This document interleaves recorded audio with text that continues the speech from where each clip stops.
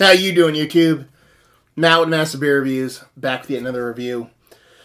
A little bit of American Blonde Ale on this November 7th, 2017, in the form of Fulton Brewing's Lonely Blonde. Fulton Brewing, new to my area, ended up sending off a box of beer to me not too long ago. They ended up just launching in my area, ended up sending a box of beer. And I want to do some reviews today. You're going to see 3 reviews today. I'm going to post 3 reviews the same day I actually do them. It's here on November 7th, only because I want some beers. A little bit of grieving going on my end, and I kind of was like, okay, you know, when I grieve, I'm Irish, you know, I like to actually have a little bit of a kind of old Irish-style wake. And, you know, I was going to do a beer review.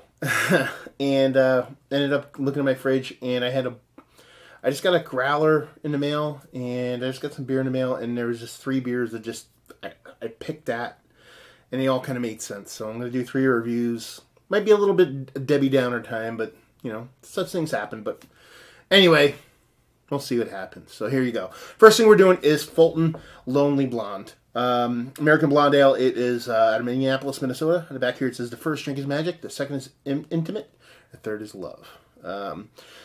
Let's see. Ordinary guys brewing extraordinary beer, and that would be that. Like I said, Fulton just landed in my area. Tastes pretty cool, actually. Like the logo and styling. Just landed in my area. Didn't have anything from them, but I was lucky enough to get a box of their stuff in the mail. This is, I think, the second or third beer I've opened of those. The first one I'm going to be posting, obviously. But it's American Blonde Ale. We'll see what happens with this. American Blonde Ales can go a couple different ways. It can be some kind of weird kind of wheat-based beer. They can be malt-based. I mean, they're loosely interpreted by most brewers, I usually think. As far as this one goes, 1.5 fingers, almost 2 fingers, infinite creamy head, super tight compact bubbles. And she's got a soft, subtle haze to her. A bit of like a snow globe carbonation wrapped around a soft kind of yellowish hue to her. Get a bit of nose if we can. Yeah, almost like a bumped up kind of sweetened Pilsner malt. A little bit of like some kind of nondescript kind of apple-y, kind of yeasty estery thing.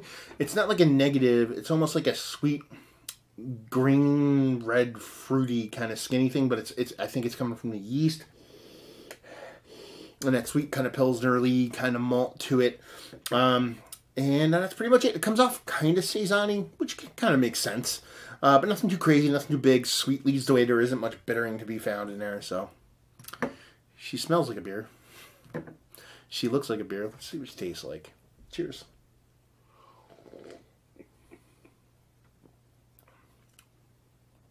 It actually comes off really like Pilsner-like to me.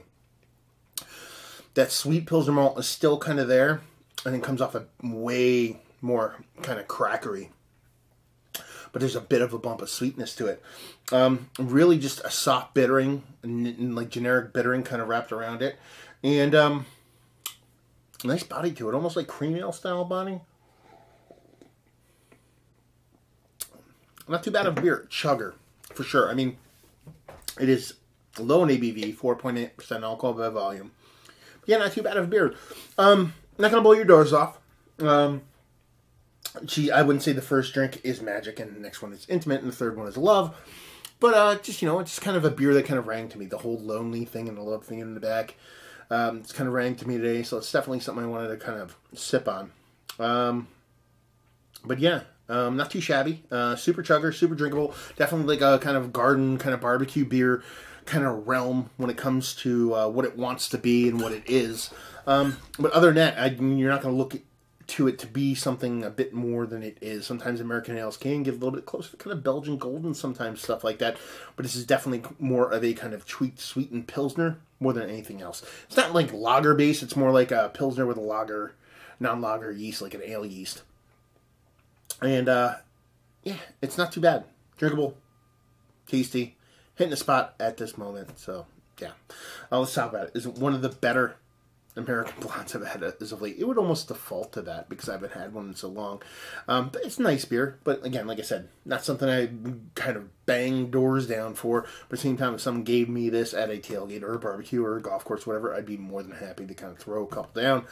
Value and availability, no idea. Maybe somebody can chime in on that. Like I said, we just got them in our area, but I don't know what bits and pieces of their portfolio we see here in northeastern Pennsylvania, but I know they're in Pennsylvania and New York, I believe now, and Minneapolis and a couple other states out by there.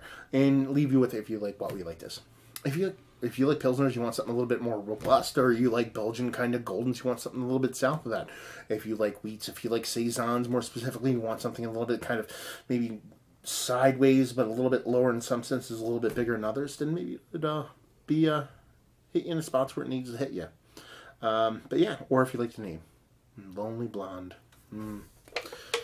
Yeah, I can see where you get this. You know, I mean, you'd see the whole Lonely Blonde thing in a bar or whatever, but it hit me a little bit different title-wise. So, but anyway, not too shabby of a beer. So there you go, another review in the books. Hopefully, you guys enjoyed it as much as you can. Let's see. If you want to talk about it, down there, words and stuff, you can contact me, Massive Beers, and all the social medias if you care to reach out. I do a lot of different things out there, so hopefully you guys enjoyed the review. A little bit of a bummer review. Hopefully you guys enjoyed this beer. If you do have it, hopefully you're enjoying life. And that's the theme of these reviews today. And hopefully see you next time. Cheers.